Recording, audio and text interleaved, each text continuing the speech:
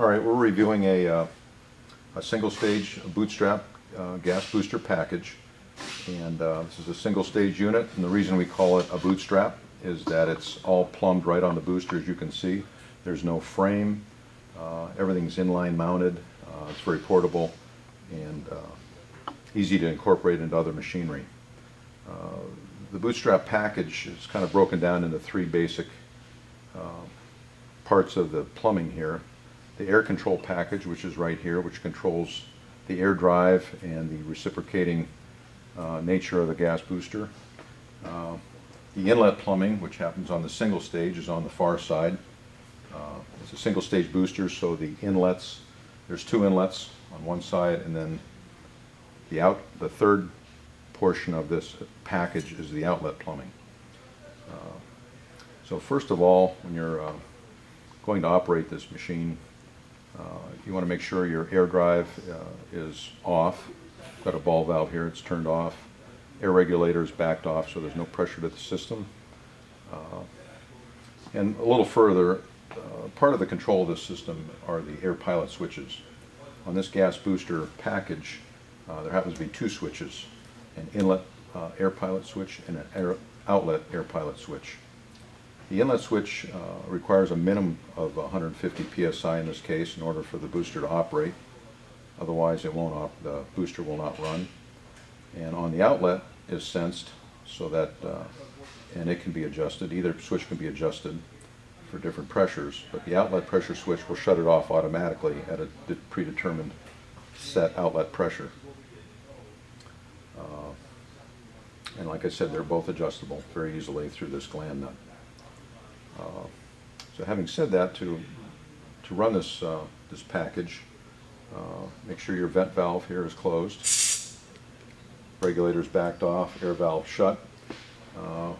We've turned on the gas to the inlet portion of this package, so we've got inlet pressure on the inlet as indicated on an outlet gauge. Now, the inlet gas pressure will free flow through the booster to your outlet connection.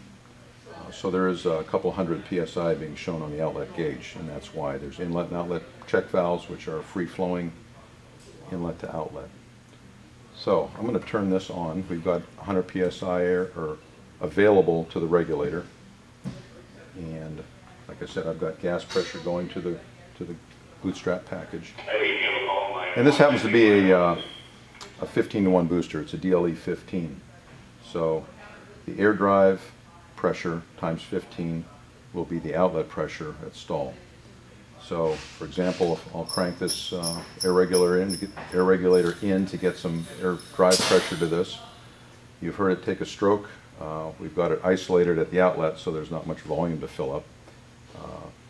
But as we crank down the air drive pressure, the outlet pressure will increase by a factor of 15 times your air drive plus your inlet gas pressure, which is only 150, 200 psi at this point. So if 50 times 15, 750, plus your air drive, or plus the inlet gas pressure of 200, I'm showing close to 1,000 psi on the stall pressure. If the demand of the gas is less than a stall pressure, obviously the gas booster is going to run. So if I crack the outlet pressure, the booster will continue to run to maintain that pressure that it's set at. If I shut the outlet off, it'll go to stall, 15 times 50, 750, plus your inlet pressure, 200, about 950. Again, the outlet switches are settable. This happens to be set for 1200 for this booster to shut off automatically through the outlet pressure switch. So as I crank this air drive regulator upwards, it'll continue to take a stroke, and the outlet pressure switch just shut off. It's at 1200 psi, and it's ready for the gas to be consumed. Once gas is starting to be used, then the switch will cut back in about 10% less than set pressure, and allow the booster to continue running then until either it's stalled or keep on operating as gas demand is required. As part of the safety part of this, there's a safety relief valve set for 1500 psi in this case. That's adjustable. It's factory set on a predetermined level, but that is adjustable.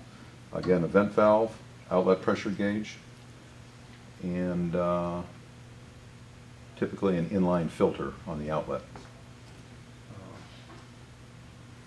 This model happens to be an MTNB2, which stands for Maxpro Technology nitrogen booster, which is also any inert gas. The 2 indicates a 2000 psi rated system. Then the model of the gas booster, DLE15. In this case, -DAS indicates a dry air spool option is installed for very dry air or nitrogen air drive sources.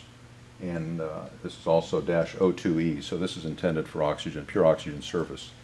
Hasn't been cleaned completely yet for oxygen service, but it will be taken apart and cleaned for oxygen service. But in general, this is the general setup for a bootstrap style gas booster package. And an outlet switch for this particular application.